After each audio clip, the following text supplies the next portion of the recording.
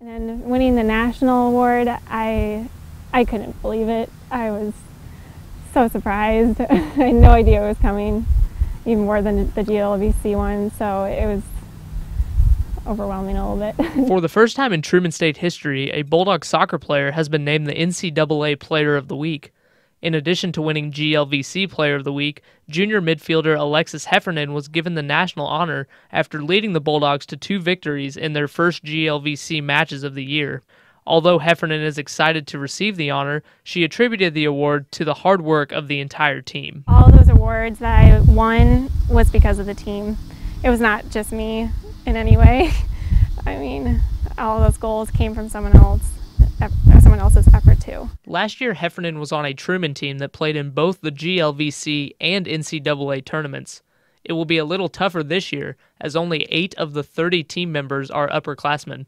Heffernan and other veterans are looked upon to lead this young team deep into the season and into the playoffs. I think sharing our experiences from where we were and what we have gone through will help them realize how important and how much they should want to be where we were. I think we all have motivation to get back to where we were, because the experience of being in the GLVC tournament and the NCAA tournament is not everyone can get there, and so knowing that helps us want to get there even more. So I think carrying over from last year, all of us want to be back there. It was a lot of fun.